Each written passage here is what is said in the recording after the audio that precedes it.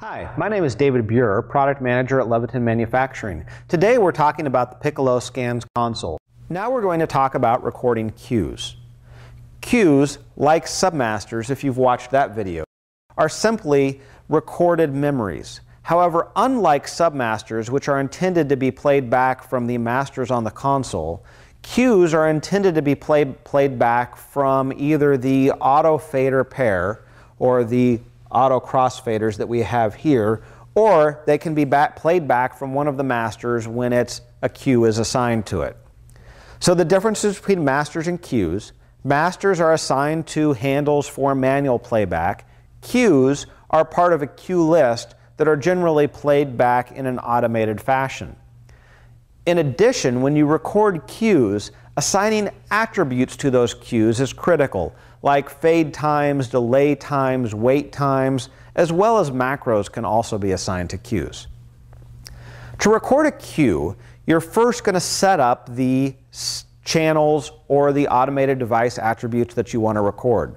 For purposes of this conversation, we're going to just simply make a cue of channels. We're going to set channel 10 at full, 8 at 50%, 3, 4, and 5 at full, and maybe we'll just put 10 over here at about, or excuse me, 12 at about 10%. We're going to call this the very first cue of the show. Now, like most actions in the console, there are shortcut methods and long methods to recording cues. I'm going to show you the short one first. To record a cue, all you have to do is simply press the record button. That's going to record the next cue in the cue stack. Now, how do you know which cue it's going to record? Well, if you look at the top of the monitor, you'll see the letter Q and then next to it the number 2. That tells us that the next cue the console will record if we press the record button is Q2. So let's go ahead and do that now. We'll adjust some channel levels, push the record button, and now we've recorded Q2.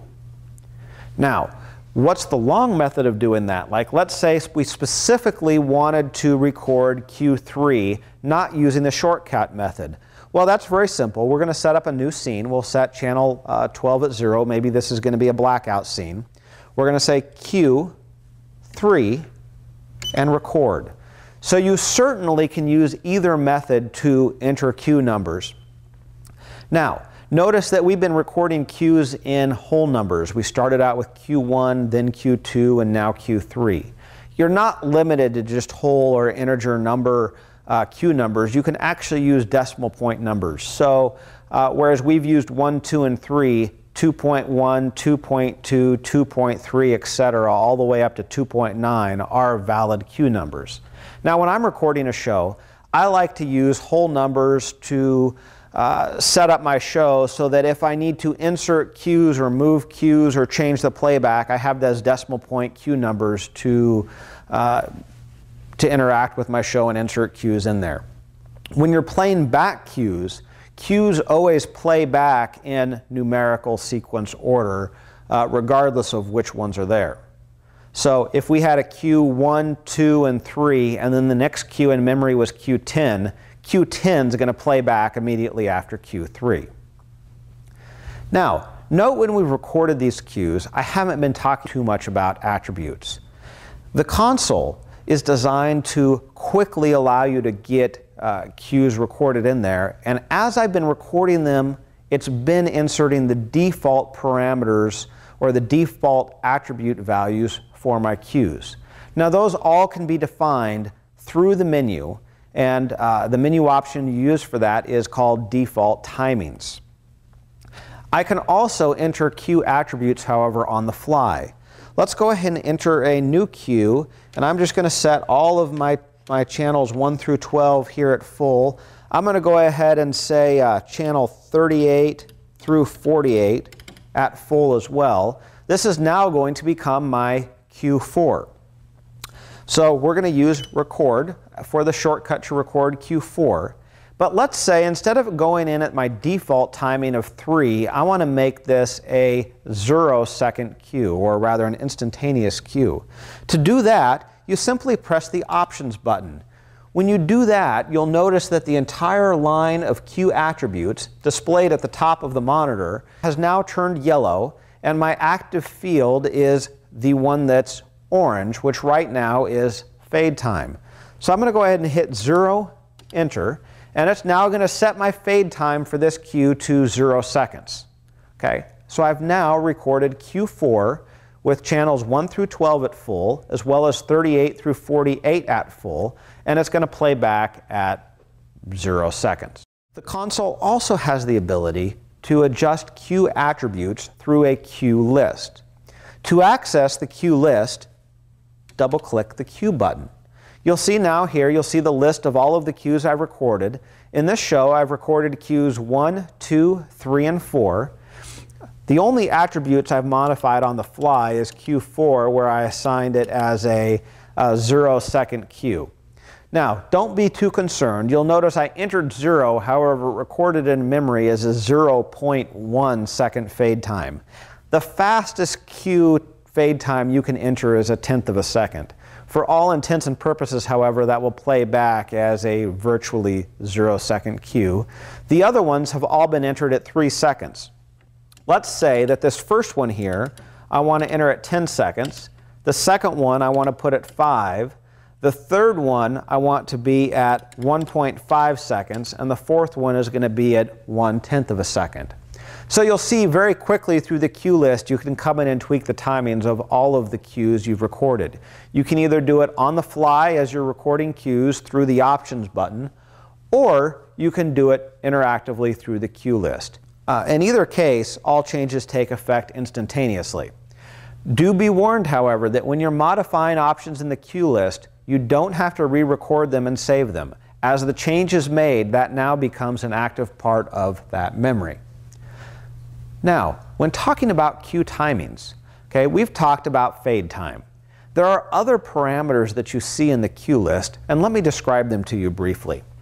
The first one you see here is indicated in the menu bar as a T with an up arrow next to it. That indicates that this is the fade up time, or some people would call that the fade in time of, in this case, I'm on the row for Q1, so it's the fade up time of Q1. Next to that, I see a T with a down arrow.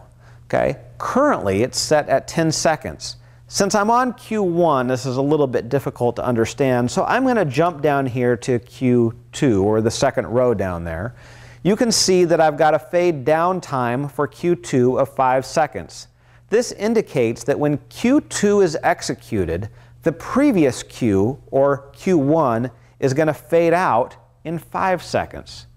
Well, with the Piccolo and the Piccolo Scan series of consoles, it supports what we call split fade times, or quite simply, a different fade in and fade out time, or fade up and fade down time, depending on the terminology you like to use.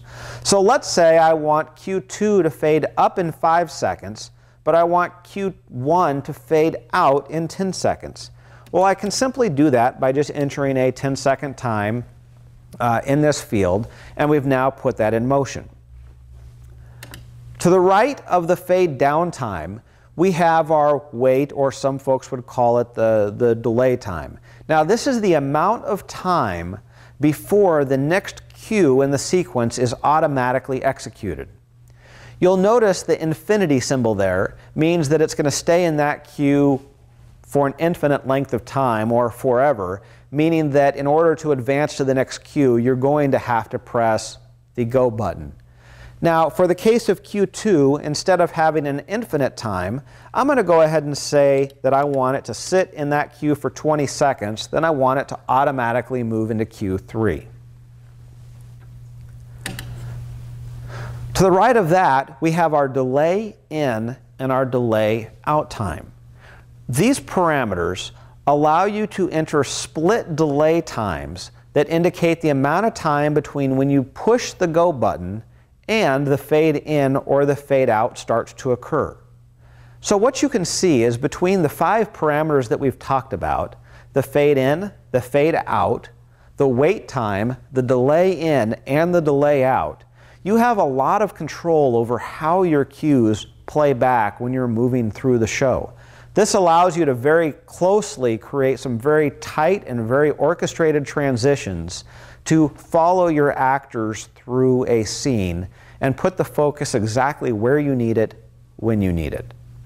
The other parameters, timing presets, jumps, loops, etc., we're going to cover when we start talking about automated devices and effects. The only other one I want to point out to you is this one right here where you see C, F, and then a diamond arrow shape. That is just for informational purposes only. When you see a C in that column, it indicates that channel levels are assigned to that cue. If you see an F in that column, it indicates that fixture values are assigned to the cue. And if you see the diamond shape in that column, it will tell you that a shape is assigned to that cue. And of course, you could also see any combination of the three. A C and an F would indicate that both channels and fixtures are in the cue. An F and a diamond would indicate that you have a shape and fixtures, or of course C, F, and diamond as well. Much like submasters, you also can label cues, and that's what the text field is for entering some sort of label. I happen to be on Q2 right now, so I'm just going to call Q2, I'm going to label it label because that's really quite a creative name. So we've labeled Q2 label, and we're going to see that in our playback screen. So how do we playback cues? Well, first we're going to exit the cue list. We're going to lower all of our channel levels. I'm going to go ahead and double click the reset key, which will just clear all of the live levels that were set from the keypad. I'm going to assign Q1 over here to my auto faders. To do that, you press Q1, and then the assign button is what you use to interact with our auto faders or our auto crossfader pair. You'll see in the monitor all of our cue list and where we're at with the crossfaders is set here. You'll see I'm currently in Q0. That's the dark blue line. The brighter blue line is lit as Q1, which is going to be my next cue. To execute that cue, all you do is press the go button. I'm now executing my 10-second cue where Q0 is fading out and Q10 is fading in. Now note on the monitors that anything playing back from my auto faders plays back in a blue color. We've now seen three colors on this console. We see blue for anything playing back from the auto fader, yellow for anything playing back from the masters, and red for anything playing back from the active scene or anything that's live in the editor. It's important to remember those colors because it helps you understand where your channel levels are coming from. You'll note in the channel display at this point in time I've got red, yellow, and blue things all in there at the same time because I've got all sorts of different playbacks active at the same time. I'm going to go ahead and clear my channels and my master, so I'm going back to the blues. So we're in Q1, which faded in 10 seconds. We're about to execute Q2. Push the go button. Q2's fading in 5 seconds. The previous cue is fading out in 10 seconds. Now you'll note once this cue's finished, we're going to see my wait time starting to count down here. You'll see the numeric representation here and a graphical representation here. That's because we entered a 20-second wait time for Q2. So once that 20 seconds expires, it's going to automatically execute Q3, as it's doing now, which was 1.5 second fade in and fade out.